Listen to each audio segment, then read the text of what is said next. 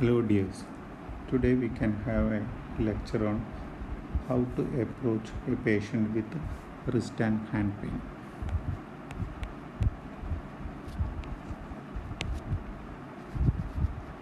How to approach a patient with wrist and hand pain. Okay. Before going into the topic proper, we can look into the importance of wrist and hand in human beings. We can look into the importance of wrist and hand. Human hand is regarded as the most complex and beautiful pieces of natural engineering in the human body. This the human hand is regarded as the most complex and beautiful pieces of natural engineering in the human body. This was narrated by Dr. George McGavin. Dr. George McGavin. Okay. What is the peculiarity of the human hand and compared to animals? Human hand can bend, human wrist can bend, straighten, move laterally, and can even rotate. Okay. It gives power grip on one side, as well as it allows manipulation of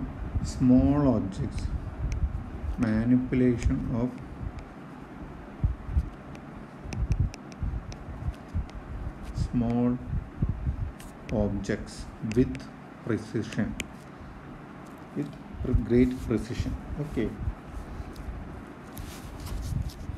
Since the human hand can perform various activities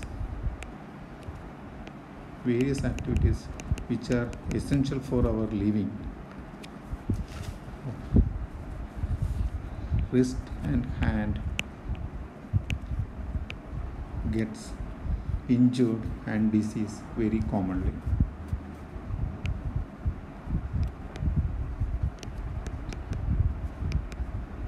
Injured or deceased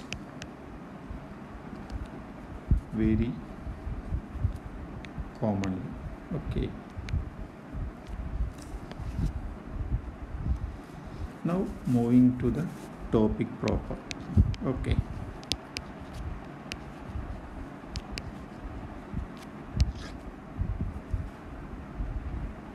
When someone says that he is having pain over the wrist and hand, immediately we think of first one is CTS. Okay. Second one is DQTS. Okay. Third one is trigger fingers, trigger thumb, trigger finger. Okay. Fourth one is ganglia. Okay. And fifth one is OA of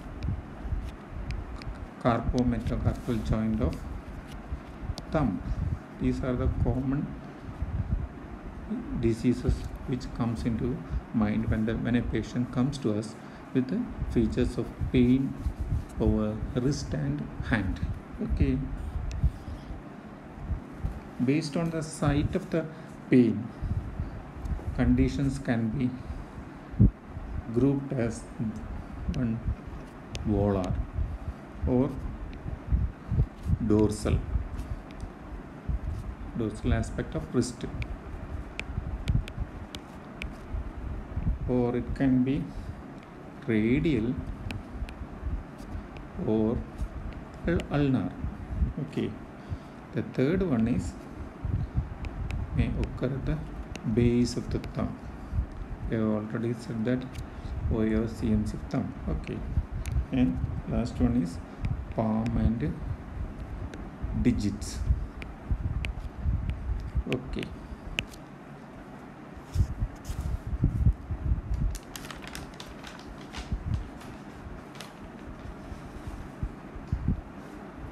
now moving into patient evaluation. How we will evaluate a patient with wrist and hand pain.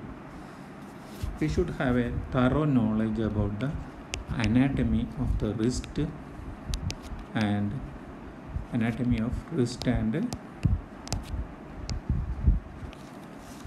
hand. We know that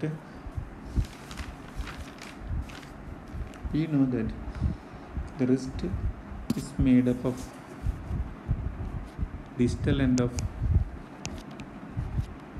radius and ulna, 8 carpal bones, and proximal part of metacarpals. Okay,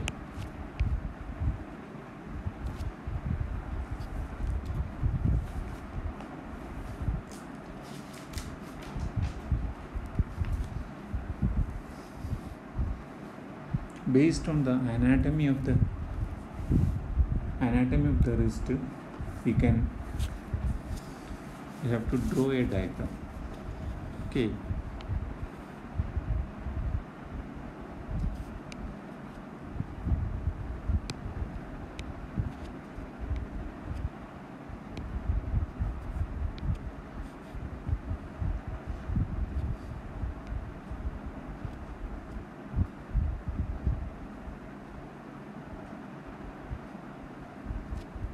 so thumb over in diagram, please excuse, middle finger,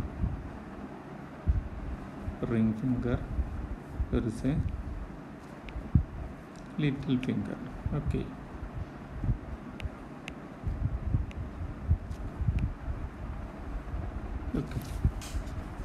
this is a palmar and ulnar view. Okay, so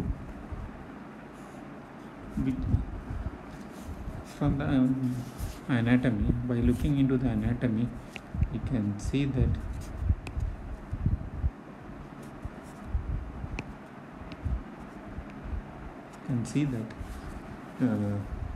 in the middle part or in the middle area, we can see what all in the volar palmar aspect. We can see that in the middle aspect there can be either CTS, ulnar nerve involvement. Okay, then comes FCR or FCU tendinitis, hamate fracture. Okay, this is in the middle part. Okay, whereas in the medial aspect,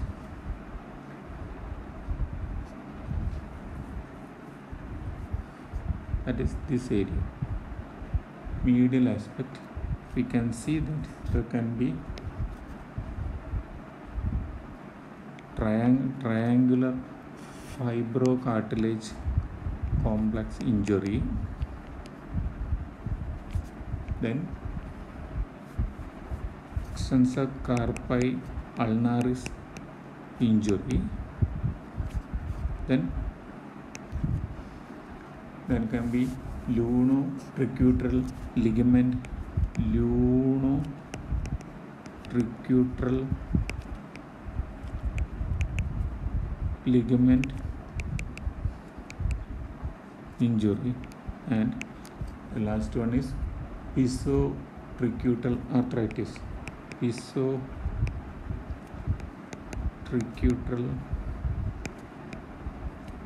arthritis. This ends the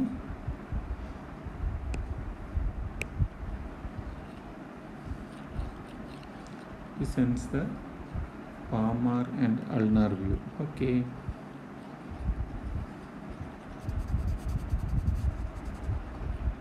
Now we can go into the dorsal aspect. Okay. Dorsal and radial view. Okay.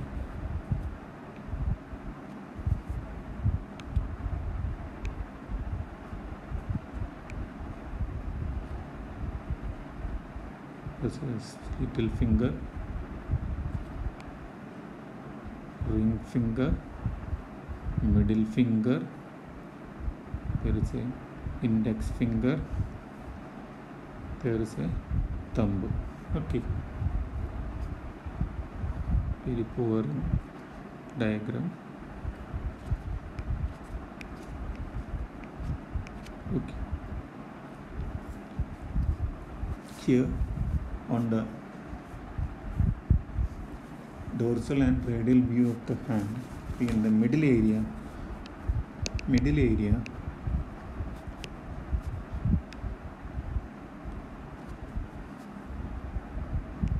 can see which are the common conditions. One is gangling. Okay. Second one is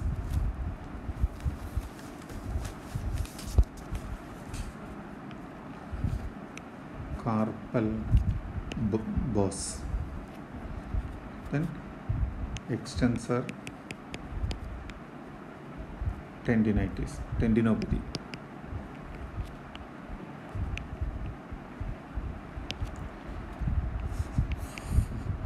Fourth one is Keen box disease.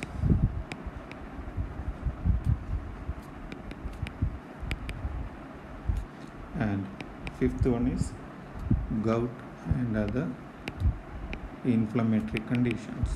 Okay.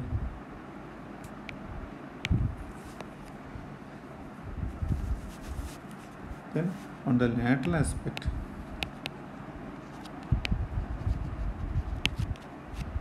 there will be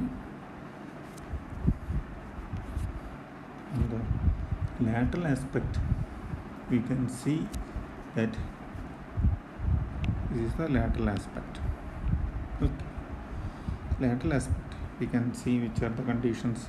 First one is DQTS and recurrence tenosynovitis and intersection syndrome.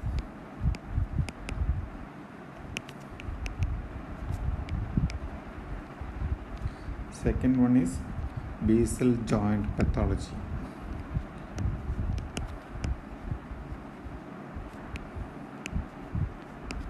Third one is volar ganglia. And fourth one is scaphoid fracture. Okay.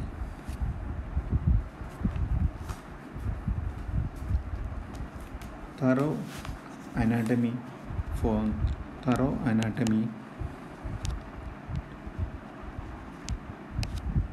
plus history and physical examination will help us to narrow the differential diagnosis. Then necessary investigations has to be considered and there is need for confirmation of diagnosis. Okay. So what are the things which we usually ask in the history?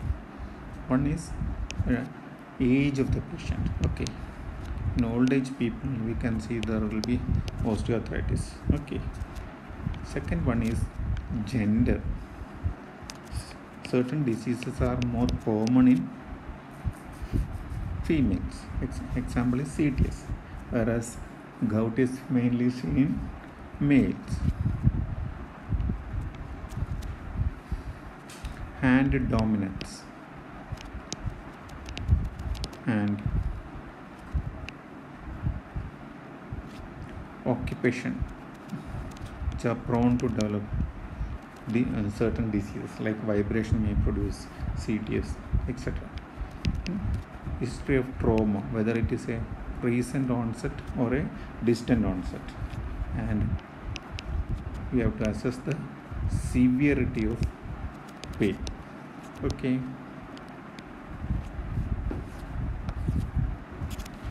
the patient, by assessing the pain, the quality of pain or the character of the pain, we can come to a near diagnosis. Okay, if present throughout the day,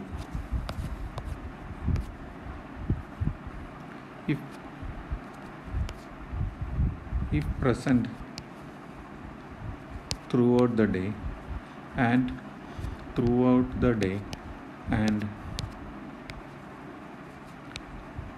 if pain increases on activities, then it can be considered as a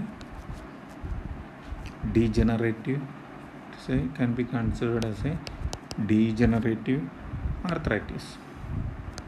Whereas in a case of tendinitis, what will happen? Patient will be having pain mainly on activities. Okay. Whereas in rheumatoid and inflammatory conditions like rheumatoid arthritis, apart from pain, there will be morning stiffness, and there will be normally bilateral symmetrical involvement, even though it may not be seen in the early stage. And if in case of nerve entrapment, we can see that it is more in the anesthesia, and the symptoms will be more pain and will be more in the night time. Okay.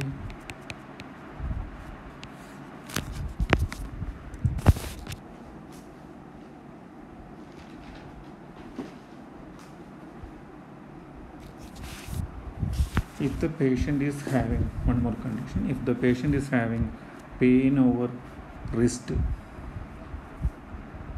pain over thumb while opening a bottle, then it indicates arthritis of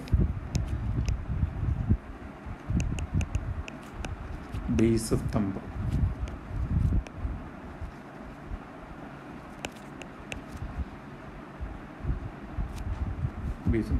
Person will be having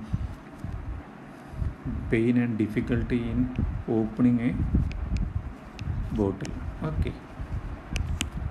Then after completing history, we can go into the physical examination. What all things we'll look for in physical examination? We have to examine both involved as well as uninvolved extremity. Okay, then the examination should include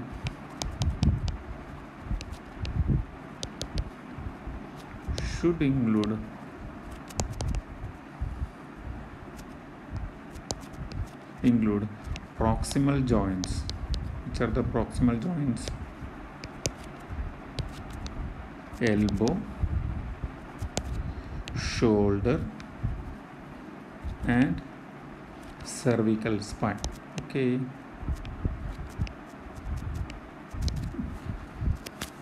Coming to the examination proper. First, as in musculoskeletal examination, we have to have a inspection whether there is any swelling, scar, any deformity, any redness or erythema. Okay. Then after inspection we will go to palpation. Okay. First, as any physical examination, first we should look whether there is any local rise of temperature. Okay. Then we have to assess whether there is any tenderness. Then we have to assess whether there is any increased pulsations. Then we have to, from palpation, including in the palpation, we have to assess the range of movements of all joints. Okay. Both active as well as passive.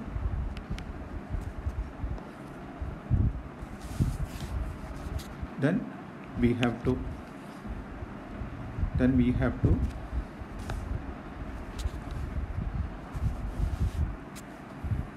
assess the motor system, sensory system,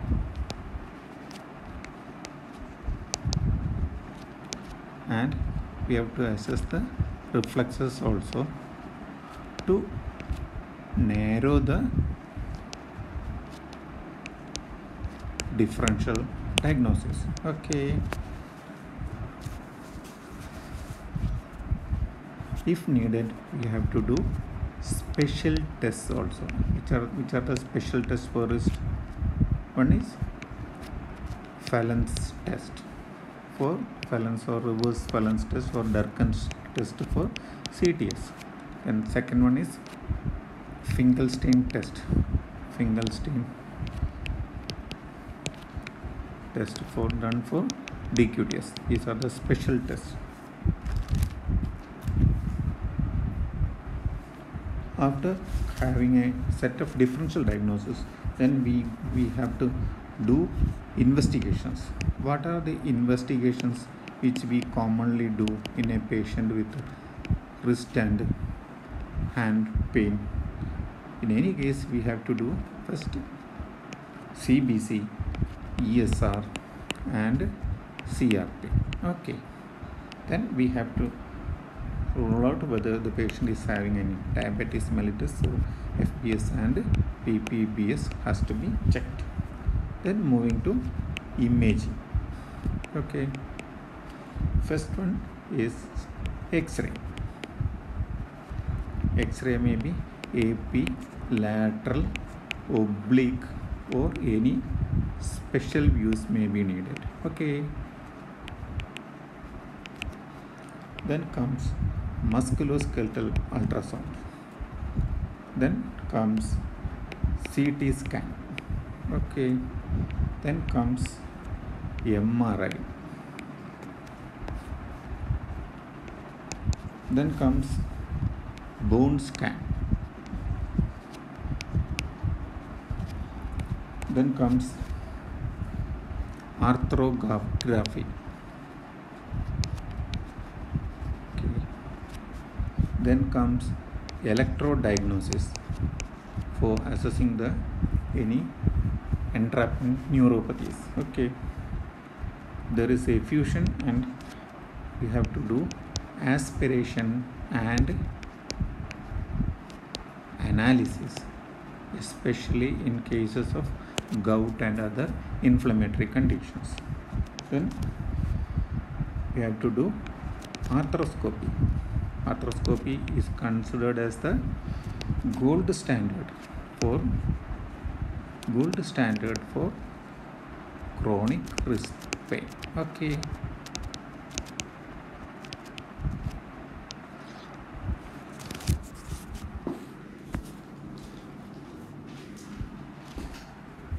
So now we can go to the individual conditions.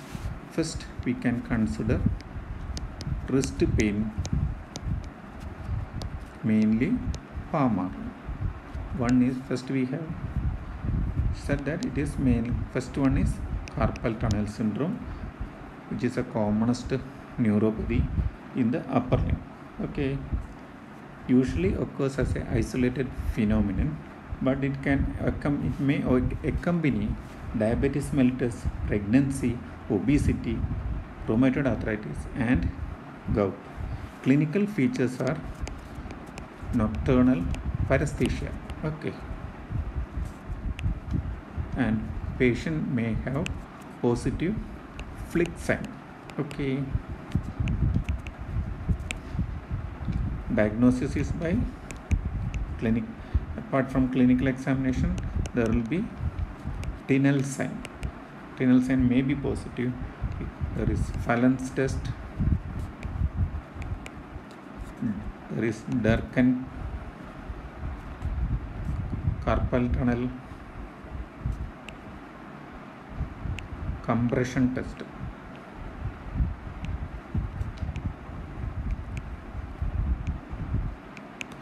Okay. Then to assess the severity, we can do electro diagnosis, and we can do ultrasonogram. We can assess the, depending upon the cross-sectional area, we can divide it in, we can classify it as mild, moderate, or severe. So we are well versed with the management of CTS with the splinting, NSAIDs, medications like gabapentin, in splinting splinting should be in the neutral position, and it should not be more than 10-degree extension. That is the one thing which we should remember. Splinting should be in the neutral position, should not be more than 10-degree extension, should not be more than. Okay, and there is no relief. We can give corticosteroid injections. Care should be taken to avoid injury to the median nerve or vessel. Okay, then definite treatment is, for severe cases we have to do deroofing or surgical release. Okay, this is about carpal tunnel syndrome. Now comes the cubital tunnel syndrome. Cubital tunnel syndrome, in which ulnar nerve, here the ulnar nerve is affected at the cubital tunnel. Ulnar nerve is affected at the cubital tunnel. There will be paresthesia of little and ring fingers. Tinel sign will be present. You can diagnose the lesion. We can see that there will be positive Tinel sign. One thing is that in contrast to CTS, there will be early atrophy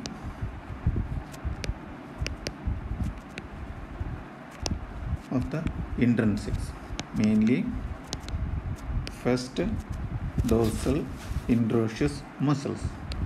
First dorsal interosseous muscle. Okay. X-ray may be helpful to identify whether there is any supracondylar fracture. Okay. Tardy ulnar palsy may occur. Tardy ulnar palsy may occur in as a late complications. Okay. Treatment is by elbow splint. Elbow splint is to prevent flexion beyond 50 to 70 degree, and definite treatment is by surgical decompression. Okay. Then ulnar nerve at ulnar nerve entrapment at Guyon's canal, which we are very familiar. Okay. We can see that the distal branches of ulnar nerve and artery passes through the Guyon's canal, and ulnar nerve divides into sensory and motor branches. So there will be involvement of sensory and motor part depending upon the level of entrapment. There are 4 types of involvement are seen. 4 types of involvement.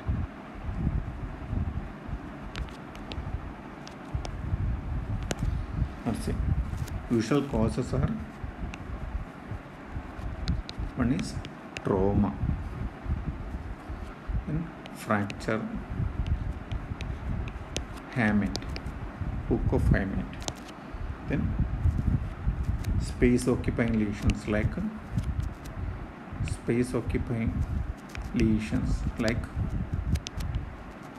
lipoma,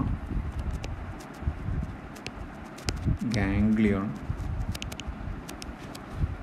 etc. Treatment is, if there is surgery, we have to, if there is a fracture, we have to correct it, and if there is space occupying lesions like lipoma, etc., we have to surgically remove it. Okay, surgical excision. Then another common one is flexor carpi ulnaris and radialis tendinitis. That is flexor FCU and FCR tendinitis. Okay, this is usually seen with forced wrist flexion for a prolonged periods. Forced wrist flexion for prolonged period. Okay.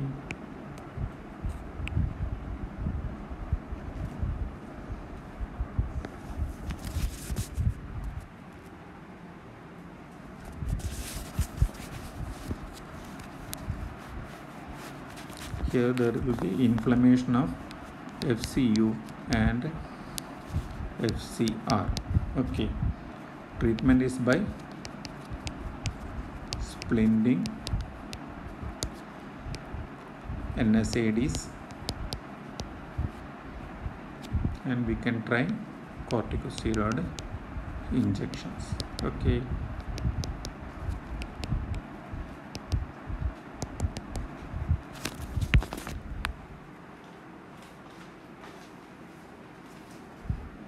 Now we can see that other condition is hamate fracture. Usually we will have fracture hamate. Usually common is that fracture, there will be fracture of hook of hamate. Okay. Here the cause is fall on outstretched hand. Okay. Outstretched wrist, outstretched hand. There will be involvement of, since hook of hamate, in hook of hamate fracture, one thing is that there will be involvement of ulnar nerve. Okay. The diagnosis is,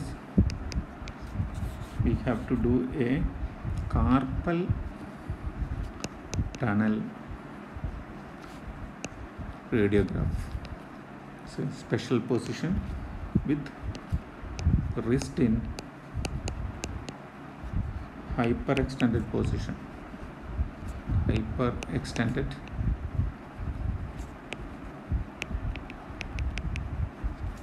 And treatment is by casting. If casting fails, we have to do surgery. This comes to end wrist pain in the palmar aspect. Okay. Now we can move into wrist pain dorsal aspect. Wrist pain dorsal aspect. Palmar aspect finished. Then second one is wrist pain dorsal aspect. Which are the things seen in the dorsal aspect? First one is most common is ganglion. 70% of ganglion is seen in the dorsal region of wrist. As we all know that there will be mucin filled cyst. Okay. Diagnosis is by, how will you diagnose? Clinical examination and ultrasonography or sometimes MRI to differentiate it from other swellings. Treatment is by, we can control symptoms by splinting, or by giving rest. Otherwise, it is not subsiding. We have to do aspiration and followed by corticosteroid infiltration or injection. Aspiration plus corticosteroid. Okay. And sometimes we have to do surgery and there is involvement of nerve, especially posterior introitious. Okay. After ganglion, the second one is carpal bows. What do you mean by carpal bows? It's a bony, non-mobile prominence seen over dorsum of wrist. Okay. This is mainly due to an osteoarthritic spur. Osteoarthritic spur. This due to. Okay. Seen over second or third CMC carpometacarpal joints. Okay.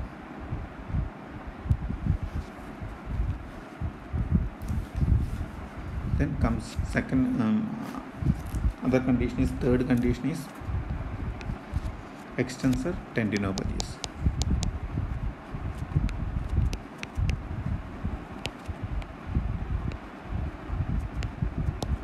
Okay, which is the most common tendon affected? It is the extensor pollicis longus is the most common affected. Early diagnosis and treatment is necessary. Early diagnosis and treatment is necessary because the tendon, there is risk for rupture of the tendon. Risk of tendon rupture. Okay. Then comes fourth condition is Kienbock disease, which we are very familiar. Kienbock's disease.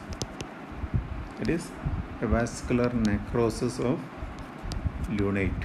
Okay. Usually seen in patients with ulnar negative variants. What do you mean by ulnar negative variants? Ulna will be shorter than radius. Okay. X-ray and MRI may be needed. Treatment is by surgery. Okay. Then comes the scapulolunate. Other condition is scapulolunate introitious ligament injury. Okay. scapulolunate interosseous ligament injury.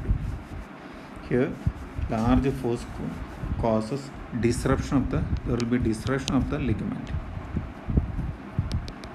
Disruption of the ligament. Okay, X-ray will show scapholunate dislocation, and treatment is by surgery.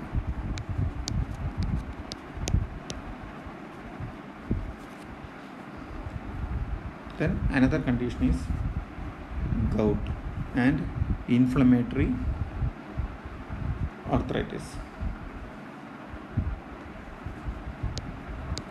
Gout and inflammatory arthritis is the another condition which we are very familiar.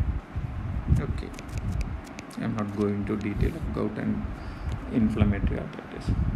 Then we comes to the third one, that is wrist pain, ulnar side. So you can think about which are the conditions on the ulnar side. Okay, first one is triangular fibrocartilage complex injury. It is mainly caused by hyperpronation or hypersupination of wrist. Okay, ulna, on a clinical examination, ulna will appear, ulna appears dislocated. Okay, diagnosis is by X-ray and CT scan. Okay, in clinical features, I have forgotten to mention the clinical features. There will be painful clicking on wrist rotation.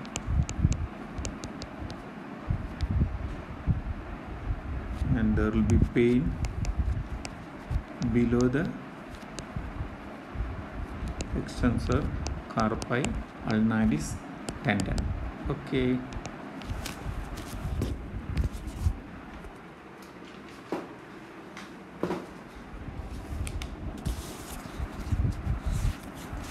Here diagnosis is by, we have already said that there will be diagnosis is by X-ray and CT scan. So what all things we can see in the X-ray? X-ray PA view with shoulder abducted at 90 degree, elbow flex to 90 degree, and forearm in neutral position.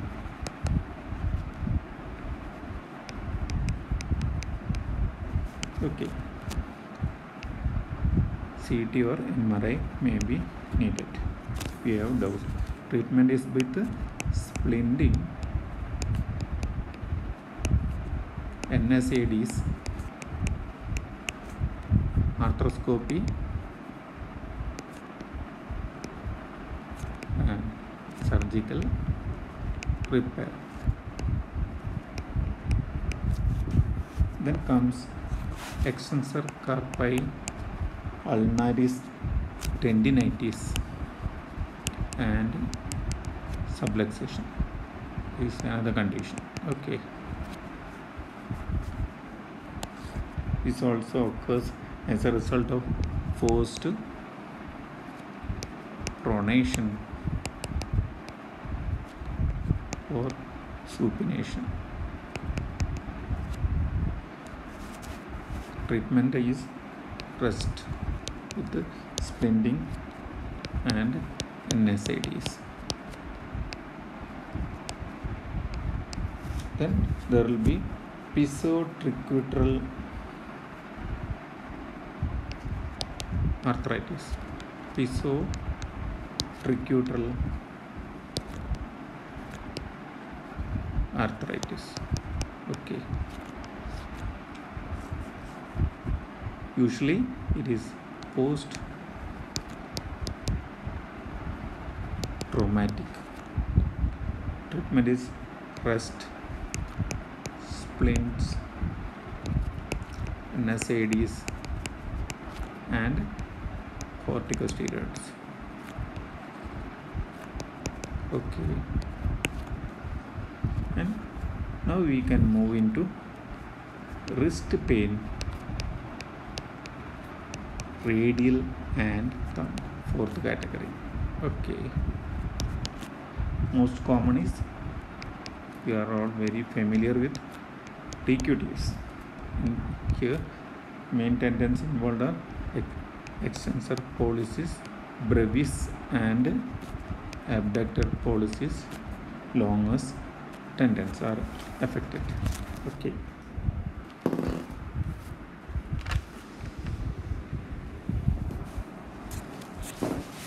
usually seen in women, and treatment we usually gives thumb spica, which will keep the thumb in abduction and extension. Okay, on clinical examination there will be swelling at the radial side, radial styloid. In severe cases there will be cracking sound.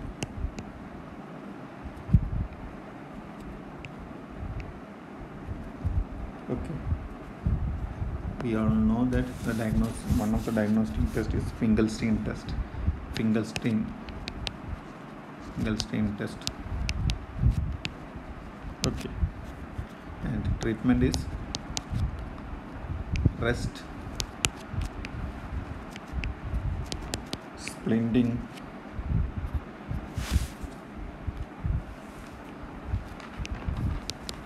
corticosteroid injections. Okay, then another thing is that we intersection syndrome, recurrence tenosynovitis and intersection syndrome. Here there will be tendinopathy. Main thing is that there will be tendinopathy of radial wrist extensors within the second dorsal compartment. Okay, treatment is rest, NSAIDs and surgery.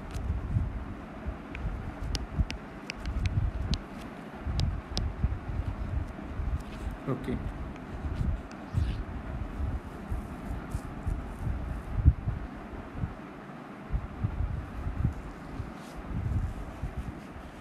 then another thing is basal joint arthropathy. Here CMC of the thumb is affected. There will be inflammation and pain over CMC of thumb.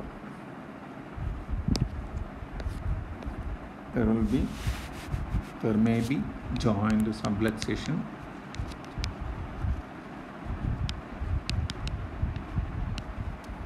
and abnormal cartilage wear, and this leads to pain.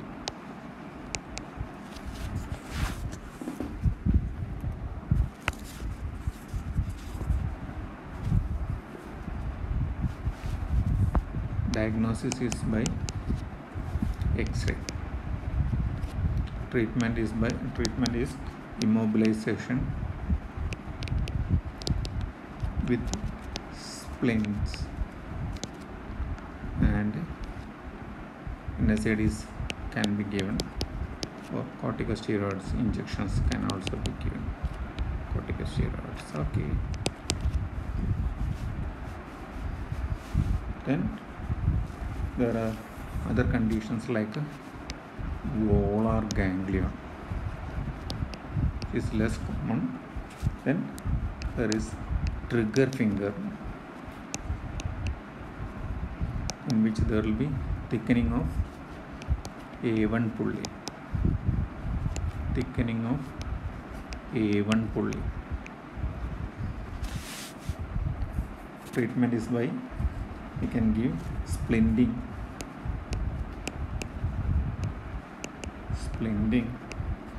steroid injections into the tendon area between the tendon and the shield. Or in refractory cases we have to do surgery, where we will do longitudinal division of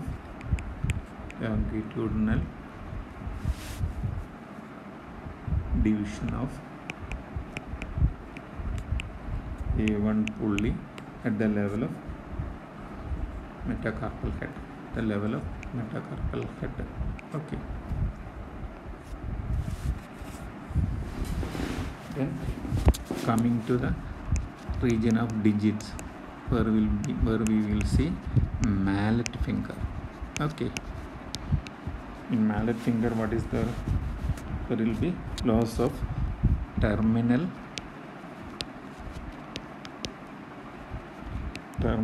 extension of DAP.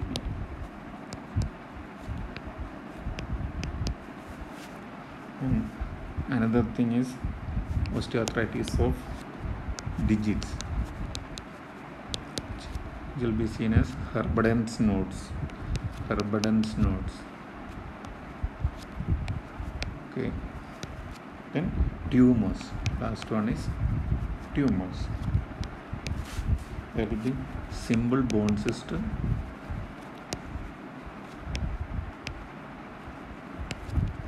and encounter mass. Last one is infection. What all? Infection usually there will be Pyronicia. Commonest organism is Staphylococcus aureus.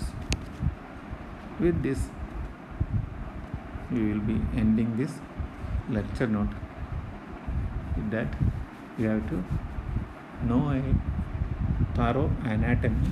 We have to take proper history and physical examination, and we have to do only necessary investigations and treat accordingly depending upon the conditions. Thank you.